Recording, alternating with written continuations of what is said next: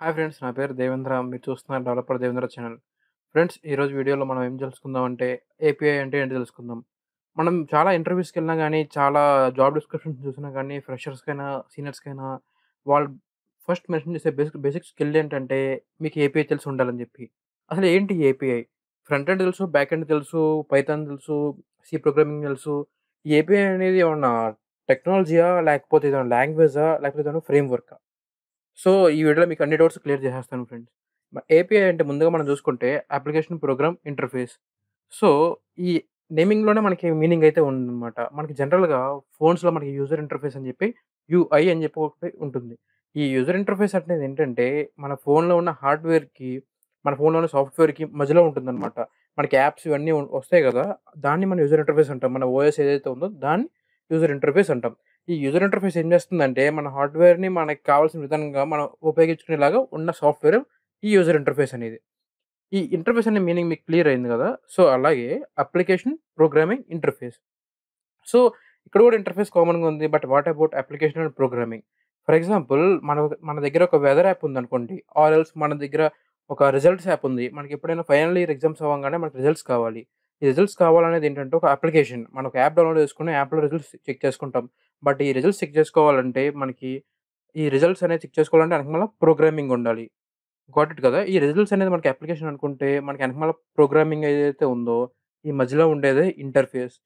Nothing but it's a manager between application and programming. మన హ్యాండ్‌లో ఉండే ఏదైతే యాప్ ఉంటుందో, మన మొబైల్‌లో ఉండే అప్లికేషన్స్ అవన్నీ బ్యాక్ ఎండ్ మీద రన్ అవుతా ఉంటాయి. ఆ బ్యాక్ ఎండ్‌కి, ఫ్రంట్ ఎండ్‌కి మధ్యలో ఉండే communication between both back end and front end will be made through application programming interface.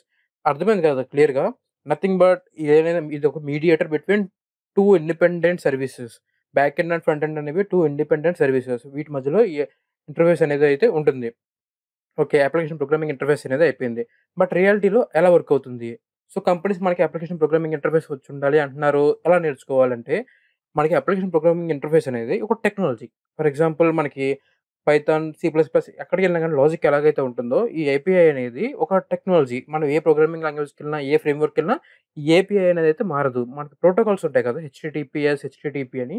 ఆ ప్రోటోకాల్స్ ఎలాగైతే ఉన్నాయో, మనకి ఇది అప్లికేషన్ ప్రోగ్రామింగ్ ఇంటర్ఫేస్ అని చెప్పి ఏపీఐకి ప్రోటోకాల్స్ ఉన్నాయి. ఆ ప్రోటోకాల్స్‌లో ఉన్న మెథడ్సే పోస్ట్, గెట్, పుట్, డిలీట్ అని చెప్పి రైట్ సైడ్‌లో పెట్టాను గదా! వాటిని పక్కన పెడితే ఇంకా, ఇంకా బేసిక్‌కెళ్దాం. ఇంకా బేసిక్‌గా అర్థమయ్యేలాగా మీకు అర్థమయ్యేలా చెప్తాను. సో, మనకు తెలిసిన వరకు front end and back end అనేది మనకు తెలుసు. Front end and back end అని చెప్పి మనకి 2 టెక్నాలజీస్ ఉన్నాయని తెలుసు. జనరల్‌గా బ్యాక్ ఎండ్‌లో మనం ఏదన్నా పైథాన్ ఉపయోగించేస్తాం. ఫ్రంట్ ఎండ్‌లో Java script ఉపయోగించేస్తాము. So, HTML, CSS ఉంటాయి. సో, మరి ఈ 2 అప్లికేషన్స్ అనేవి ఎలా కమ్యూనికేషన్ చేసుకుంటాయి? ఫర్ ఎగ్జాంపుల్ ఫ్రంట్ ఎండ్‌కొచ్చి ఒక రిజిస్ట్రేషన్ నంబర్ 128. ఈ రిజిస్ట్రేషన్ నంబర్‌కి మన రిజల్ట్స్ తెలుసుకోవాలంటే మన బ్యాక్ ఎండ్ పైథాన్‌లో మనకొక డేటాబేస్ ఉంది. డేటాబేస్‌లో మనకు క్వెరీస్ ఉన్నాయి. నంబర్స్ ఉన్నాయి. మనకి ఇక్కడ మార్క్స్ ఉన్నాయి. ఇవన్నీ మనకి ఫ్రంట్ ఎండ్‌కి ఎళ్ళాలంటే ఫ్రంట్ ఎండ్ నుంచి బ్యాక్ ఎండ్‌కి ఇన్ఫర్మేషన్ రావాలంటే ఈ మధ్యలో ఉండేదే మనకి అప్లికేషన్ ప్రోగ్రామింగ్ ఇంటర్ఫేస్. అర్థమైంది కదా! సో, మనకి పైథాన్‌లో జనరల్‌గా బ్యాక్ ఎండ్ ఫ్రేమ్‌వర్క్స్ ఏమేమైతే ఉంటాయంటే జాంగో, ఫ్లాస్క్, ఫ్లాస్క్ ఉంటుంది. ఫాస్ట్ ఏపీఐ అని జెప్పి కొత్తగా ఇదొక టెక్నాలజీ అయితే వచ్చింది. ఇది ఫ్రేమ్‌వర్క్ అయితే వచ్చింది. సో, మనకి బ్యాక్ ఎండ్‌లో అయితే జాంగో, ఫ్లాస్క్ ఏపీఐ అని జెప్పి ఈ 3 టెక్నాలజీస్ అయితే మనకి ఉన్నాయి. అలాగే ఫ్రంట్ ఎండ్‌లో Java script, react, HTML, CSS వాడి ఫ్రంట్ ఎండ్ కూడా స్టాక్ చేయొచ్చు. బట్ మనకి కాన్సెప్ట్ మెయిన్‌లో ఏంటంటే ఈ ఏపీఐస్ గురించి కదా! సో, ఈ ఏపీఐస్‌లో ఏమవుతుందంటే డేటా అనేది ట్రాన్స్‌ఫర్ అవుతుంది. ఫ్రంట్‌కి, బ్యాక్‌కి, ఫ్రంట్‌కి ట్రాన్స్‌ఫర్ అయితే డేటా అవుతుంది. ఇప్పుడైతే మనం ఈ డేటా అనేది ఎలా ట్రాన్స్‌ఫర్ అవుద్దో చూద్దాం. ఓకే. సో, జనరల్‌గా మనకు కాన్సెప్ట్ ఉంటుంది. అదేంటంటే మనకి జేఎస్ఎన్ అని చెప్పి. జేఎస్ఓఎన్. So, if anyone ask you how the data transfer between front end and back end will done through అంటే మనకి జేసన్ అనేది అనొచ్చు. జేసన్ ఫార్మాట్ ఏంటంటే జావా స్క్రిప్ట్ ఆబ్జెక్ట్ నోటేషన్. ఇదొక general format for everyone throughout the across world. So, మనందరికీ ఒక protocols ఉంటే ఏమవుతుందంటే మనం చేసే సాఫ్ట్‌వేర్ అప్లికేషన్స్ ఎలాగుంటాయంటే అందరికీ అందుబాటులో ఉంటాయి. అండ్ అన్నిటిలతో ఫిట్ అవుతాయి. ఫర్ ఎగ్జాంపుల్ మనం ఒక ప్రోటోకాల్ మనం ఒకలా చేసి మన తర్వాత ఇంక వేరే కంపెనీ ఒకలా చేస్తే వాళ్ళ అప్లికేషన్ మన అప్లికేషన్ 2 కమ్యూనికేషన్ చేసుకోలేవు కదా! సో, మనకి చూస్తే గనుక రీసెంట్‌గా మనకి 'చంద్రయాన్-3' లాంచ్ అయింది. మనకి అక్కడి నుంచి ఎర్త్ మీదకి ఇమేజెస్ అయితే వస్తున్నాయి. ఈ ఇమేజెస్ అన్నీ ఎలా వస్తున్నాయి? అప్లికేషన్ ప్రోటోకాల్ ఇంటర్ఫేస్ అని చెప్పి ఈ ఏపీఎస్ కూడా మనం వాడొచ్చు. వాళ్ళు వాడే ఏపీఐ ఎలా ఉంటుందంటే ఇంకా హై లెవెల్ ఉంటుంది. మనం వాడే ఏపీఐ ఎలాగంటే software levels between servers. But వాళ్ళు వాడేదేంటంటే మనకి అక్కడ ఏమవుతుందంటే లో డేటా ట్రాన్స్‌ఫర్ రేట్స్ అనేవి ఉంటాయి. ఎందుకంటే చాలా డిస్టెన్స్‌లో ఉంటాయి గదా! బట్ అలాంటి చోట గూడా ఒక ఏపీఐ లాంటి ఇంటర్ఫేసింగ్ మాడ్యూల్ అయితే ఉంటుంది. మీకు ఎగ్జాంపుల్‌కైతే చెప్తున్నాను. మీకు అర్థమైంది గదా! సో, ఈ జావాస్క్రిప్ట్ ఆబ్జెక్ట్ నోటేషన్ అనేది జేసన్. మనకు జనరల్‌గా తెలిసినట్టయితే దీన్ని ఒక ఆబ్జెక్ట్ అని గూడా అంటాం మన జావాస్క్రిప్ట్ వాటిల్లో. దీంట్లో ఎలాగా ఉంటుందంటే మనకి కీ అని జెప్పి దానికొక వాల్యూ ఉంటుంది. సో, కీ అండ్ వాల్యూ అని చెప్పి 2 డిఫరెంట్ ఉంటాయి. అర్థమైంది గదా! సో, బేసిక్‌గా చెప్పాలంటే కీ, వాల్యూ. సో, ఈ నొటేషన్‌లో ఏదైతే ఉంటదో డేటా ట్రాన్స్‌ఫర్ అనేది మనకి బ్యాక్ ఎండ్‌కి, ఫ్రంట్ ఎండ్‌కి, బ్యాక్ ఎండ్‌కి జరుగుద్ది. సో, ఇక్కడ మీరు చూసినట్టయితే నేనిక్కడ ఫస్ట్ వచ్చినప్పుడు ఈ క్రడ్ అనే ఫంక్షనాలిటీస్ బాగా హైలైట్ చేశాను. And what is CRUD? CRUD అంటే ఏంటంటే ఎప్పుడైనా మనం రిజల్ట్స్ వస్తున్నాయి. రిజల్ట్స్ వస్తే ముందు రిజల్ట్స్ మనం క్రియేట్ చేయాలి. దానికి మనం క్రియేట్ అంటాం. Read, update, delete.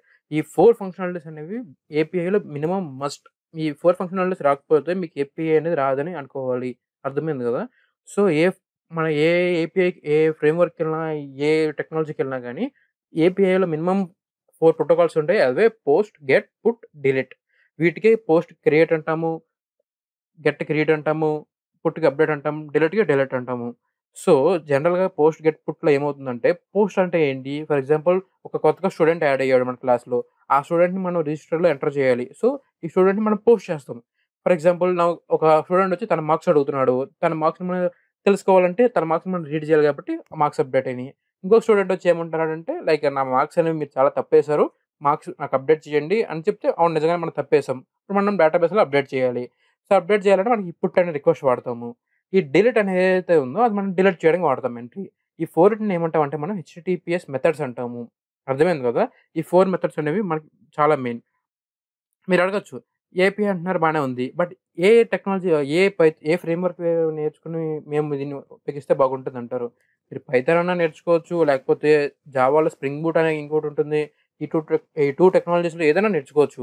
అర్థమైంది కదా! బేసిక్‌గా నేను చాలా మందిని అడ్వైస్ చేసేదేంటంటే పైథాన్ నుంచి స్టార్ట్ అయితే గనక మీకు చాలా ఈజీగా ఉంటుంది నేర్చుకోవడానికి. వాట్ ఈస్ వాట్ అని చెప్పి.